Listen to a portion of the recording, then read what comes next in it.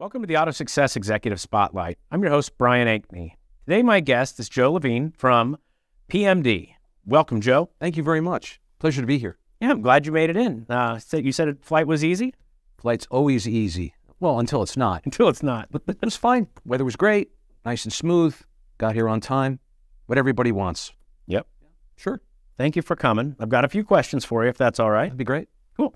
Well, let's get started. Tell me a little bit about yourself, your experience in the car business, the career path that led you to where you are today. Well, I'm a bald guy, as you can tell. Mm-hmm. Grew up in the car business.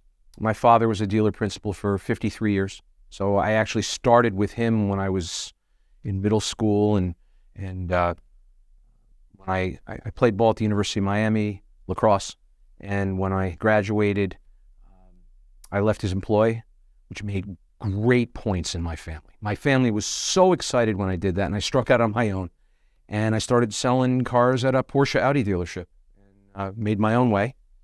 And after doing that for a while, I got involved in some sales training and launched my own sales training company, stayed in retail, ended up continuing to go through everything from fixed to variable ops, did it all, and eventually bought my own Chevrolet dealership, had that for a number of years, sold that, and we converted the training company at the time, because I kept the training company when we sold the dealership off, and converted the training company into an advertising agency. And here we are. PMD is an ad agency in multiple states and growing every time I turn around. It's fantastic. That's awesome. Since we are in Ohio right now, you clarify, you are not a Miami of Ohio graduate. You are a Miami, Florida graduate, right? Just remember the letter, because this is what it's all about. For those of you watching, we know what it's all about. Wonderful. It's all about the you. So, you have a lot of video experience. A lot of video experience. Can you share a fun story? Because video is a ton of fun. It is. Because we don't farm anything out, freelance anything out. We have our own production studio and facilities. Everything is done on property. We've done a lot of different things. And let's see, one of the funnier ones, which really could be viewed as not so funny, but at the same time, whether or not is video effective, is television effective. For a number of years, we have a Ford dealer who wanted his grandchildren involved. And that's always a sticky one, right? Are they going to get it done? Does it make sense? And it worked. Two young boys that started out were probably 5 years old. And maybe a year plus into that branding relationship, and it was really great, and the community got behind it, and they were two really dynamic kids on set. We decided to do an event one Christmas.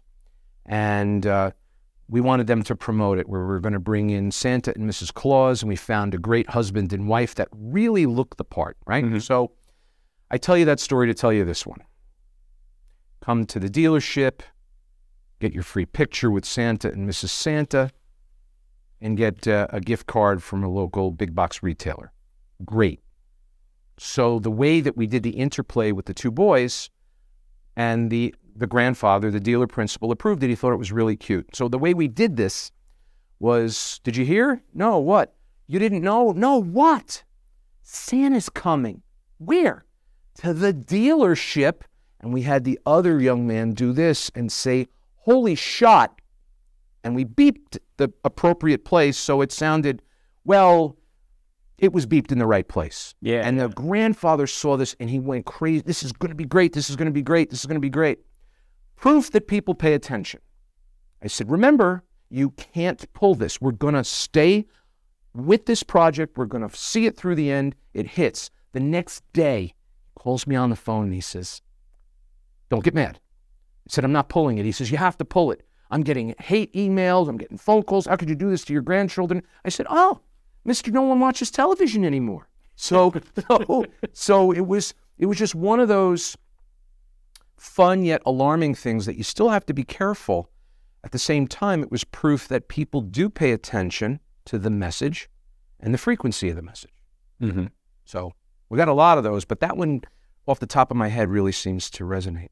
on a regular basis. That's funny. It's like the Home Alone. Yeah. Yeah. Oh, yeah. Is that- Oh, yeah. yeah. Oh, it was. So it probably really got people's attention, you know? did. It did. Yeah. It did. Yeah. That's cool. Yeah. Well, hey, I'd like to kind of shift gears a little bit and here talk about people. You know, people are the backbone of any business. I mean, I know they are here at Babcock's. It seems like every business wants more great people. You call your people marketing superheroes. How do you find marketing superheroes? They're superheroes for any business. How do you attract them and retain them? It's a great question because we're still very involved in that side of the automobile business. People ask me if I miss retail. I'm involved in stores on a regular basis with my entire team back in the office, right? So we find it to be challenging. And I think the biggest thing for me at my age was figuring out how to be contemporary, effective, not be old school, because the way we did things 20 and 30, even 40 years ago was a lot different than now. And understanding the workforce and understanding what motivates people and understanding that money is not always the number one thing on people's minds, right? It's time off, it's perks, it's all the things that, especially in retail, you really don't necessarily have the ability to talk about. In our business, it's not much different because, well, you could just imagine how many moving parts. And, because everything that we do in both our digital company and our ad agency is very hands-on. As I said, we don't freelance anything out. So we're always looking for people that want to be involved, right? So we have marketed to potential candidates to come into our business, much in the same way that we help dealer clients market for their people, whether it's fixed or variable ops, administrative, whatever. And through focus grouping employees and really listening to interview responses and managing those conversations and evolving. And what we've learned is that we have to figure out how to rig our schedules and give people the time off they're looking for and a balance, quality of life. And I don't have to get into that conversation because there's been tons of articles and videos and, right, everybody's singing from the same song sheet. And it's very difficult because turnover is always prevalent. I mean, we're still fighting that at the retail level in the car business. Yep. We've been very blessed in our agency to not have the high turnover. We still have people that move on, and that happens. Either they can get more money and we just can't get to their number that they want from a budget perspective, or it's just time for them to springboard to the next piece of altitude and we don't have a spot for them, right? But it's really listening to the workforce and understanding how we can not just hire but retain people.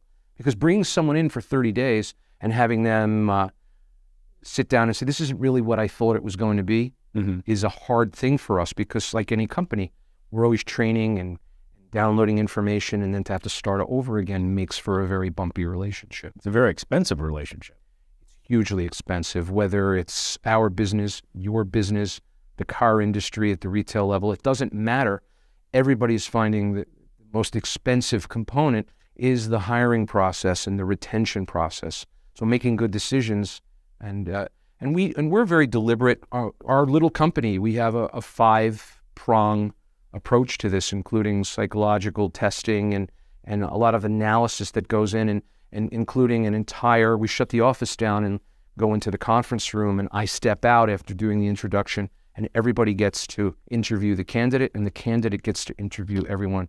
So nobody can ever walk into my office and go, well, you didn't tell me about Bob. Bob's a holy shot guy. Why did, right? Yeah. So we really want to make sure that eyes are wide open, and it's very deliberate and it's very time consuming. It helps us. Wow. You know, that is such a competitive market now for people. You know, it's like, and companies are so creative in it. You know, I mean, like both my little brother and my best friend work at companies that have unlimited PTO.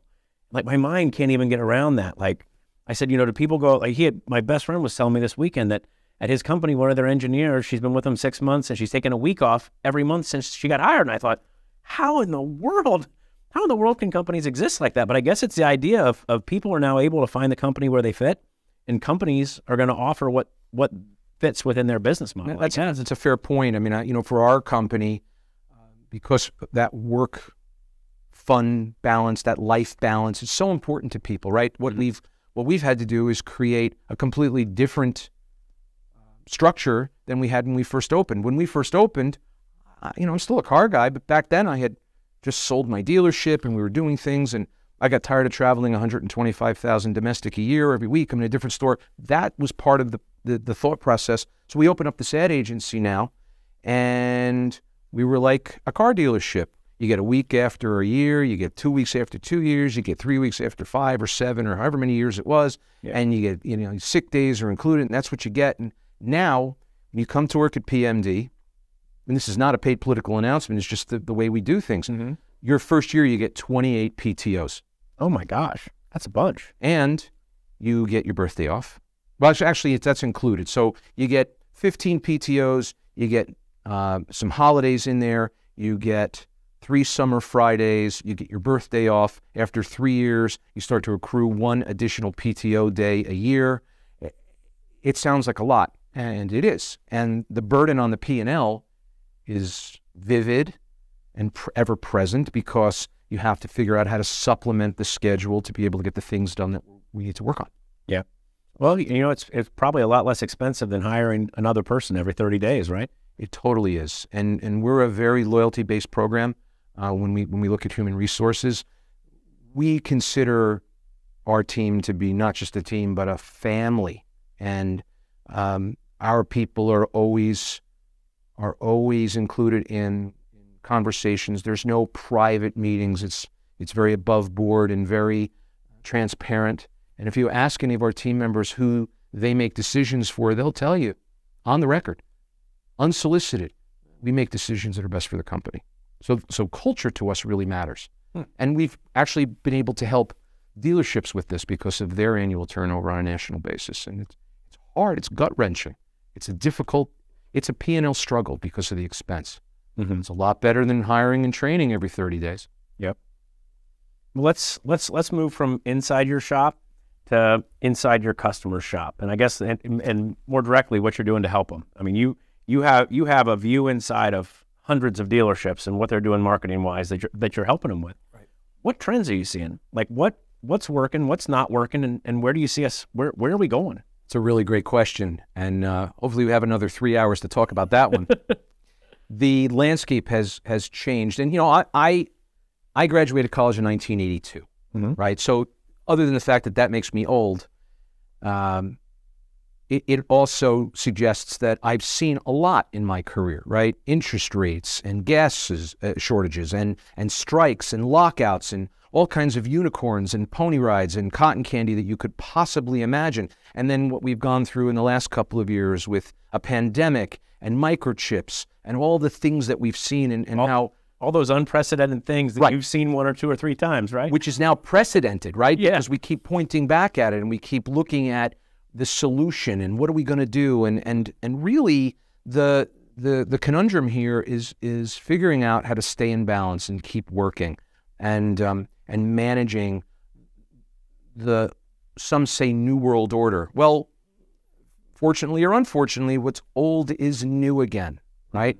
We went from having globs and globs of inventory and a very low carrying cost from a floor plan perspective in terms of interest rate to now much different interest rates. It's inverted itself. Inventory has been very wobbly, and now we're starting to see that change, and inventory is coming back.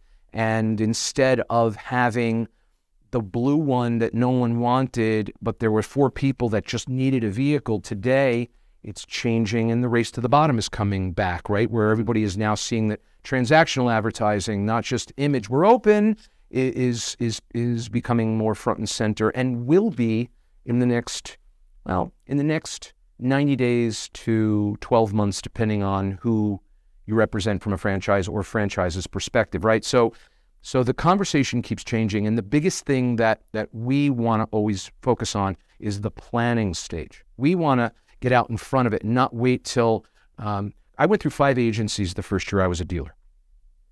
They all called me on a Wednesday and said, "What do you want to do this weekend?" "Oh, I sell cars.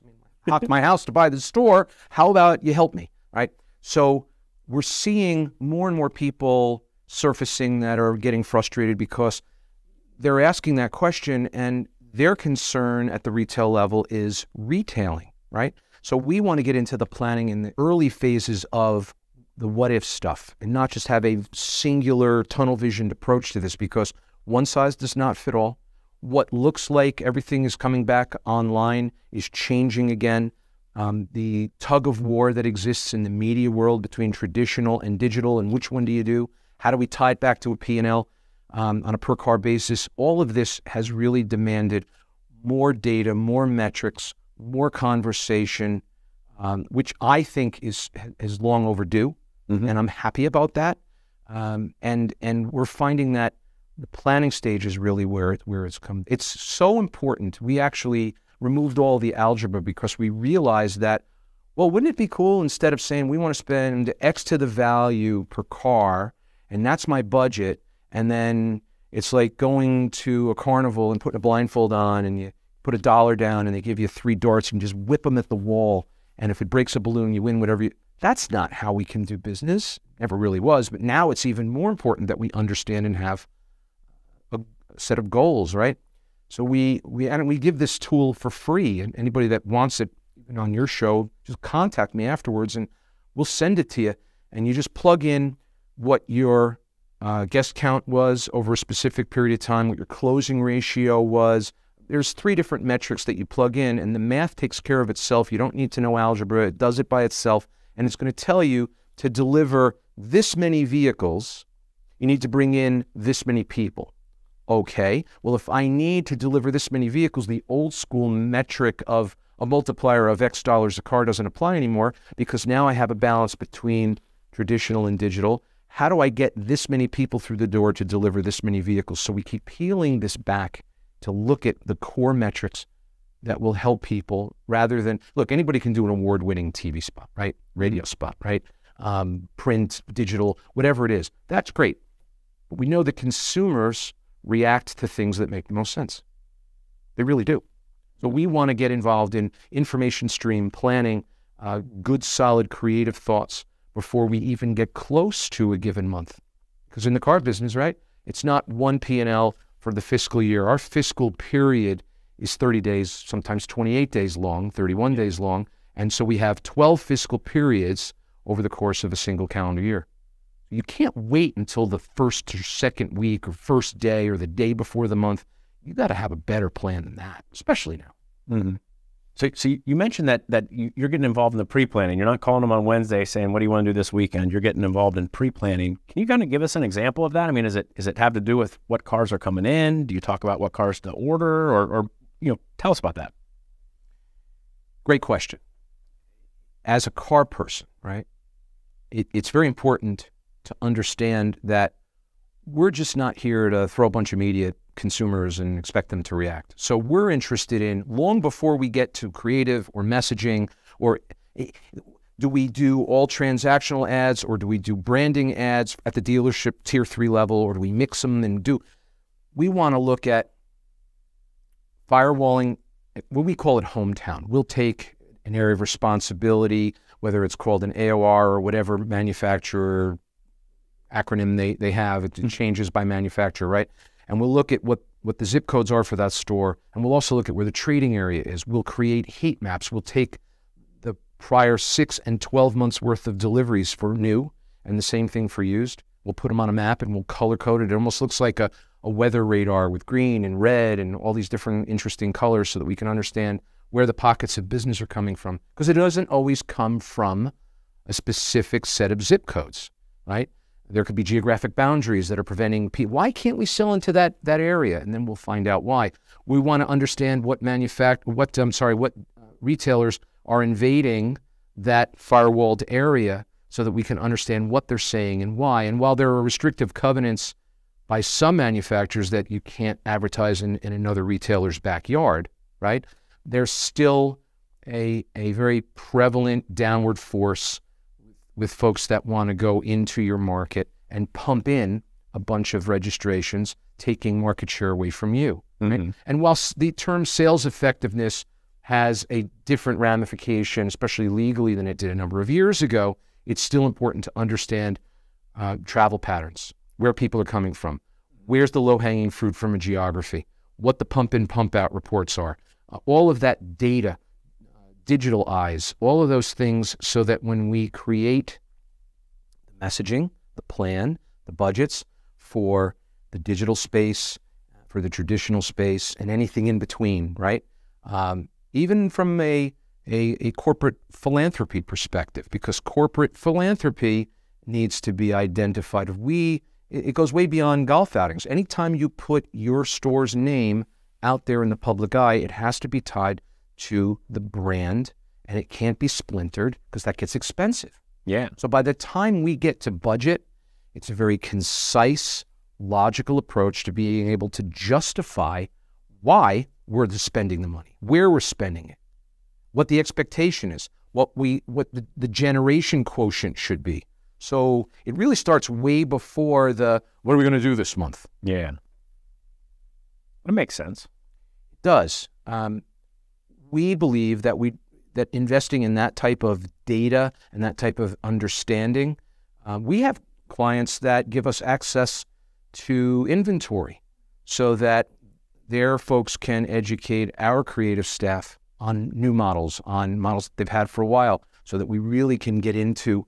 We had a retailer that was so involved a few years ago in the new interiors of Volvos. Mm-hmm. And we realized how incredible it was, including the key fob and the stitching on the key fob, rather, right? And why that mattered and how that could get somebody's attention.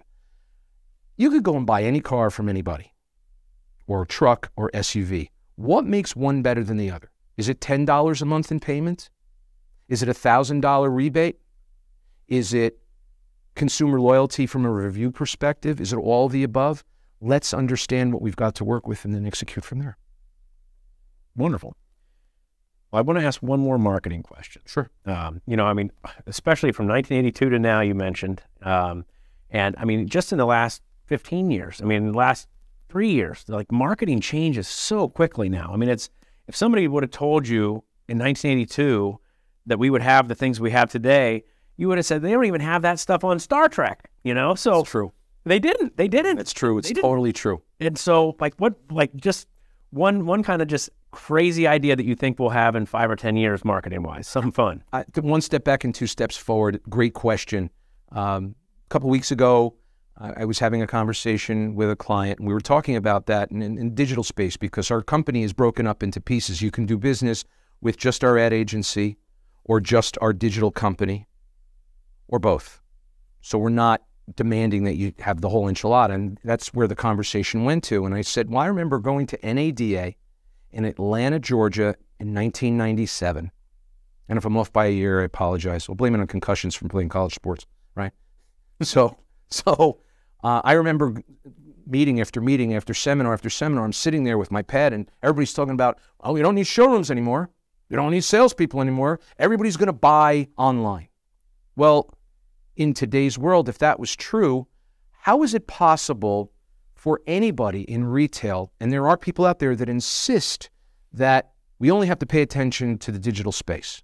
Forget pandemics, forget chip madness, whatever the B-rated movie is that's coming out about microchips, right? Forget all of that stuff, right? The reality is, do people really buy vehicles the same way they buy on Amazon? The average shopping cart total on Amazon is $47. The average price of a new vehicle today, as you and I are sitting here talking, is over 48 grand. So are we just expecting people to bypass the taste it, touch it, smell it, have a product knowledge person that knows? When I've sold vehicles, I wanted to know how many pounds of paint were on the car. I used to torture the engineers that were involved in the franchises that I represented, because I wanted to know. You would want to know that, right? So it's very important that consumers get the information from a credible source and are able to spool that together. Now, that may not be a complete answer. That's another one we could go on for an hour and a half on, but it's really important to recognize that consumers today react differently because of cost and rates and payments and terms. When people are walking out with 72 and 84-month paper on a finance basis, I'd say the world has changed. Yep, they're married to that car for a while. Married plus. And divorce rate is not exactly helpful in the car business, right? You can't get out in 16 months. No. Well, I mean, I think about it sometimes when I have similar conversations. I've gotten into my rental car before and thought, oh no, I got to drive this for 3 days. This is so uncomfortable. Can you imagine taking an 84-month loan on a vehicle you've never sat in? I mean, if you've never sat in it, I mean, that's something I wouldn't be ready to do. Then there are people that do that, and there are retailers that cater to that, and I think that's great. I'm not saying don't ever do that.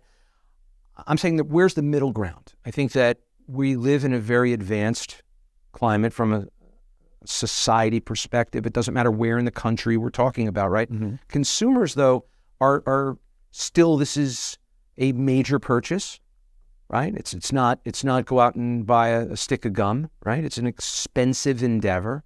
They're investing into this. And if they're going to invest it into that long-term relationship, not just with the vehicle, but with the retailer as well, because service retention, right? Let's not forget, fixed ops really matters from a service retention.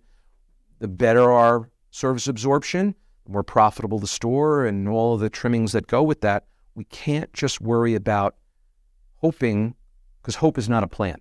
Yeah. Hoping is not going to get everybody over the curb, as the old expression goes. And I have to, world of EVs, we were laughing about that earlier today, right? We can't talk about burning gas and all this other stuff, but over the curb still matters. We have to be really cognizant of how we get consumers to respond to the messages that we put out there. And focus grouping matters. We do a lot of that as well. Nice. Well, I want to talk about video a little bit. I mean, video is definitely king. I mean, we're sitting in the Babcock's Media video studio, part of it right now. Right. And, let's talk about video. Like, where should dealerships be employing video? I mean, is it online? Is it on television? Is it everywhere? And how does a dealership decide how they can best use video and where they should be using it? And when does it become overkill? Yeah. When does it become information overload and people just move to another retailer? Because when you're sitting on your mobile device, or you're sitting in your office, or you're sitting at home and you're on a whatever, you could just bounce and go wherever you want to go. So there's a blending of when it becomes too much. In our opinion, and we've proven it in metrics, both in the digital space and what we see in the traditional environment from walk-in traffic, and as I said before, focus grouping as well, there's a combination of things. So some of it's informational, some of it is dealership branding, some of it is transactional. We had a Nissan dealer not too long ago, and we did something very simple. We decided that we weren't happy with the metrics that we were seeing in their GA, their Google Analytics. Mm-hmm. We didn't like the bounce rate. We didn't like the time on site. They were a relatively new client, pages viewed and VDPs and all of it. So we got a hold of the BDC manager and said, we need a favor. You have anybody in your organization that does great walkarounds? And there's always that one or two people that do a fantastic job of walkarounds, right? Great. I want this to be very Blair Witch. Take out your phone, hold it here, hit play, or record rather, and just wherever that salesperson takes you around the vehicle, just keep rolling. Dropbox the footage to us. We're going to polish it up. We're going to put the contact information, and we're going to create landing pages for each new vehicle model, and we're going to install that on the website. So this is a real world example of, is this too much? Well, it wasn't. Metrics were incredibly different. Time on site, number of page views, VDPs, because people were walking into the dealership and say, I know that Bob was talking about the cubic feet in the back of this Rogue and the package thing and the whatever it was. Could you show that to me again? That's when we knew that we had something that was being effective, right? So that type of activity really matters. And it came from just a what if. We were spitballing one day and said, how could we do a better job rather than just, right? Because everybody knows about YouTube metrics and put more video and organic response. Is it just that? How about when you send a thank you for booking a service appointment? Wouldn't it be great if you got an email from my Chevy store that said, Brian, looking forward to seeing you tomorrow at 2:00 for your oil change. Just click on this video link and you're going to see exactly what to do. And we put a GoPro on a dashboard. Simple GoPro. It doesn't always have to be this big fancy production. Clean it up, make it beautiful, and now you get bird's eye view. And you come off the interstate and you make a right here, and here's where you pull in, especially if it's a new facility. That's a great idea. Right? And here, pull into the service drive. And look, there's Tom. Brian, we're all set for you. Looking forward to seeing you tomorrow. So that's neat. So, right. So those types of things, is that considered selling? Well, you sell yourself, you sell your product, you sell your company. Those are very old school philosophies. When did that become useless?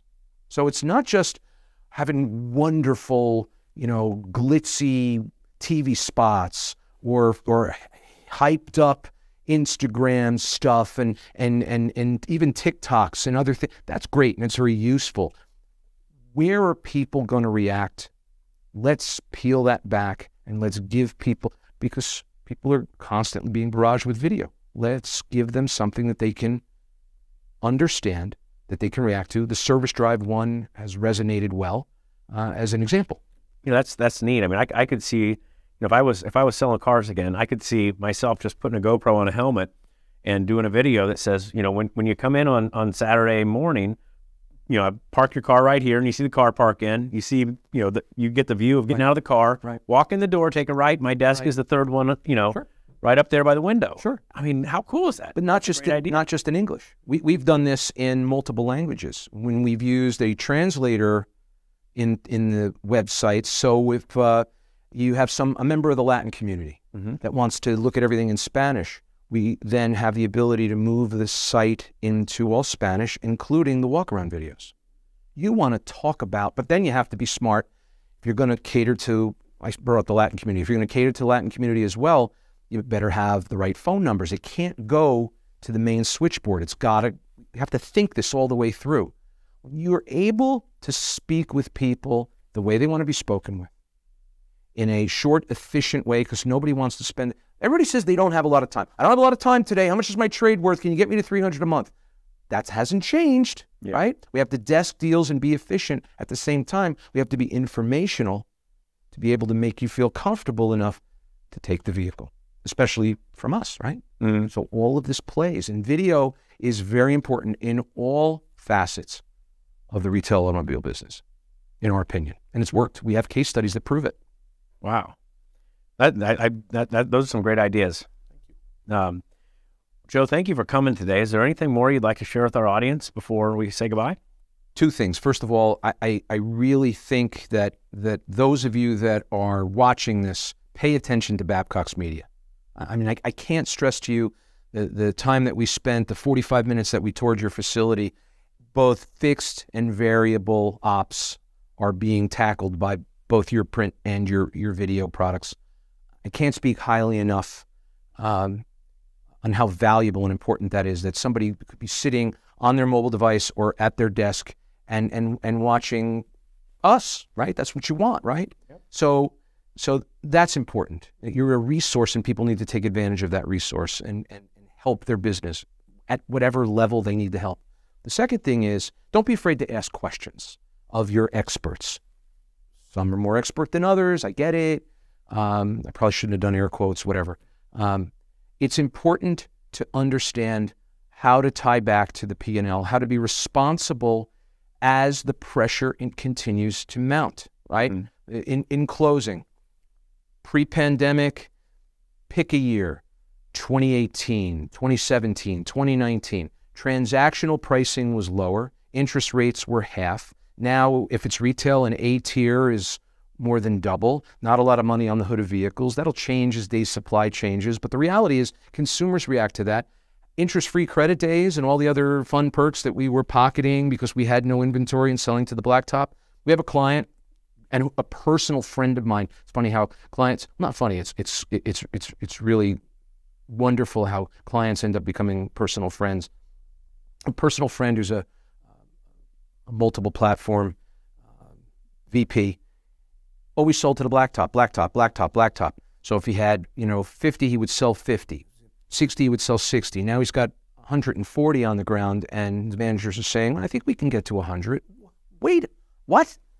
So the frustration of that and the carrying cost of that and all of the other things that have really inverted and become lopsided, do the research, ask the questions, peel it back. Don't turn it into an onion. Be excited. And last but certainly not least, training. Think about this. The average turnover in a dealership is still high. And if you think about the number of people that are selling vehicles in the retail automobile business right now, probably were new into the business in the last 24 months. So if you look at today's date, whatever, April, whatever the date is, 25th or whatever, right? Yeah. And we look at the last 24 months, if somebody came into the business in the last 24 months, are they ready for a sea of vehicles? Are they ready to explain to somebody how a lease works? Are they going to be able to overcome the 72-month payment? What did you just say to me? Are they going to be able to handle the phone skills? A very close friend of mine by the name of Tom Stuker. I'm sure you've heard of Tom. I went to his school. Okay. I saw him at an airport. We were in Tampa waiting. We got weathered in a ground stop, and we sat at the bar and drinking soda. And he was commenting, it's interesting how his phone is ringing like crazy because everybody's realizing that it's no longer just 5 people on the same blue car, 4 people on the same blue car. You have to know how to be intuitive on the phone, intuitive with your CRM responses via email, intuitive on how to manage a deal, how to TO a deal. So training, even the most basic level. We had a client recently that asked me, we're advocates for a 10-step selling approach. Everybody has different paths to the road of the sale, right? And I brought up the step guest ride. Why don't you call it a demo? Because I don't want to punch people in the face. I'm not a dentist. I'm not going to put teeth back in your mouth. Those days are gone. They're honored guests. We need to treat them as such, right? So train them. Make sure that everybody understands what your initiatives are before you even ask, so that when you get the phone up, right? I can still say phone ups. When you get the walk-in person, when you get the digital hit, whatever the hand raise is and where it's coming from, you have to be able to speak with people in a way that is informational and motivational to get them to want to come in and take delivery. So it's not just putting crazy offers and look at this number, blam, blam. It's a lot deeper than that. And train them, train yourself, train the entire 4 corners of your business to be able to give both your internal customers, right, your team members, like we talked about before, a reason for being and an excited reason for staying, and your external customers, the people that you're already doing business with, especially if you're, well, it doesn't matter if you're a low volume or a high volume, your UIO, units in operation, you want to maintain that and be able to continue thriving, because that's what retailers do. We've lived through a lot. Let's stay that way. Thank you for taking the time to join us for this AutoSuccess Executive Spotlight. I'm your host, Brian Ankney, joined today by my guest, Joe Levine from PMD. We hope to see you again soon.